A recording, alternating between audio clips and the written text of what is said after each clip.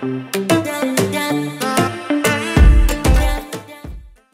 right, I'm going to attempt to show you how this works on my arm. I am in my little pop-up tent here to protect the spray in my mostly white bathroom, so you'll be able to hear how loud it is and see kind of how it applies on my arm.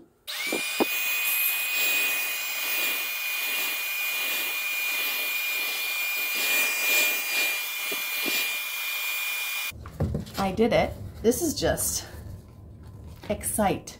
So excite. It's been about 10 minutes since I finished my spray tan. I'm already done cleaning up completely. I have some kind of final takeaways that I'm happy to share with you. But first of all, it's looking pretty good. As recommended, I started with the feet and legs. And that was probably good because it's winter where I am right now and I'm not going to be showing these off.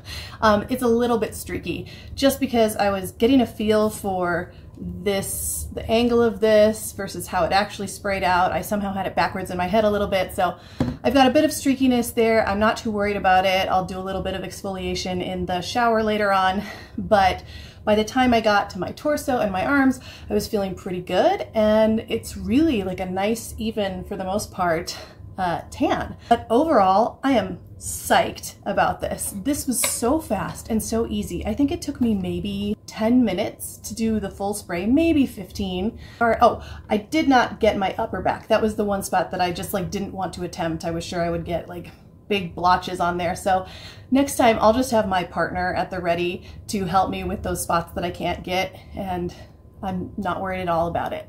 A couple takeaways that I wanted to share with you, or observations really, is that this plug, I don't love. I mean, the angle of it is nice, except for when you want to set this down on a table, because the hard part here goes below the table. So it's easy if you have like a counter ledge to set it on, but if you're in a pop-up tent to reduce the overspray or something, and you're just setting it on the ground, it is hard to balance this upright, and it makes it more susceptible to wobbling and falling over. So don't love that about it. It does, you can get it to balance, you just have to be extra careful, and then you definitely don't want to bump it. Cleanup was a cinch. Oh, look, I did get a little staining on my fingers there. I'm not sure how to avoid that. Gonna look into that a little more. Probably like gloves would make sense. I did put some moisturizer on my elbows, knees, heels, feet, that sort of thing. That was a recommendation in the instructions. Do read the B.Tan instructions. As far as the actual tanning product goes, this is a great color. I don't feel like I look like a pumpkin. I feel like this looks like a natural tan, which for me, this is actually unnatural because I usually just turn red and then it peels off and I go back to white. This feels good. I'm really impressed with this. I'm super excited to keep using the B.Tan Spray Tan AF.